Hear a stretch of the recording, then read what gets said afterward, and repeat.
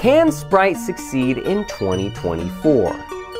Let me preface this video by saying, me smooth brain. I love how complex the game mechanics are, even though they seem simple on the surface.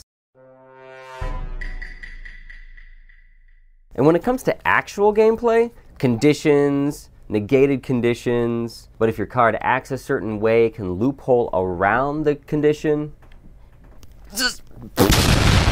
Alright everybody, we are back at the shop. Can you play sprites in 2024? We'll find out. 44 players today. Cole 40. Alright guys, round one in the bag. We got it 2-0 against a Striker Trickstar player.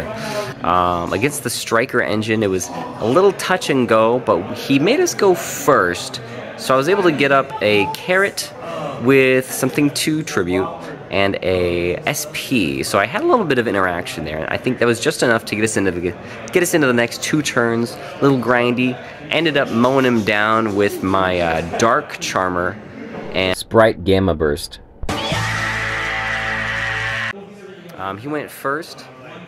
Didn't have too crazy of a hand. He needed a few more Trickstar monsters to really pop off, but luckily we had a little bit more gas. So pretty explosive when it gets the chance, and the added negates from the Adventure engine really help out.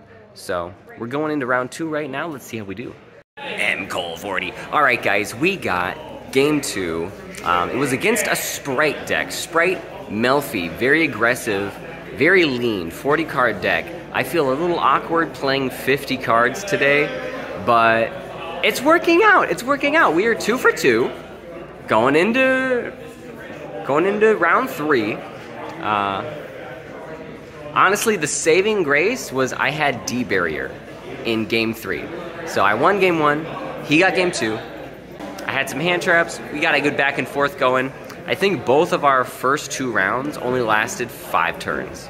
So Yu-Gi-Oh! Is a game of speed, you guys. That's why Runics, I just don't feel it right now. I feel aggression, I feel aggressive.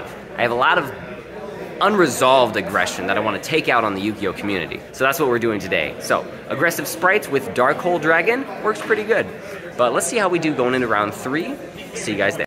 Alright guys, we had a great round 3 against Robbie Cole. That's right, the big Cole 40 was here playing his Runic Stun. So he got game 1, sided in a bunch of back row hate. I got game 2. Game 3, we had a really good grind. We ended up going into time right after my last battle phase. 1,050 life point difference, and he got it. So that is my first loss today. Honestly, a respectable loss against a good control deck. Pretty good match. The deck performed fairly well. This just proves that the knowledge of chain links can make or break a game. So I activate Lightning Storm. He has nothing on the field, just a bunch of back row. Summons a Hugin. As the chain resolves backward, Hugin tributes itself to save the rest of the back row. So, not a bad sacrifice of 1 runic spell card. So shout out to Robbie for being pretty darn good tonight. I'm pretty sure he's undefeated now. I was his 3rd win. Let's see if I can get 1 win and at least go home with some packs. Yeah, that's fine.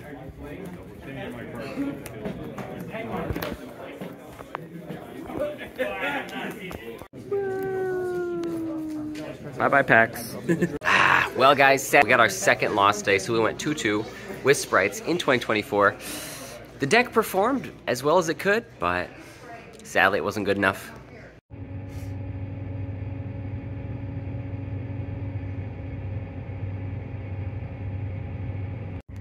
Well, guys, I think we learned an important lesson here today.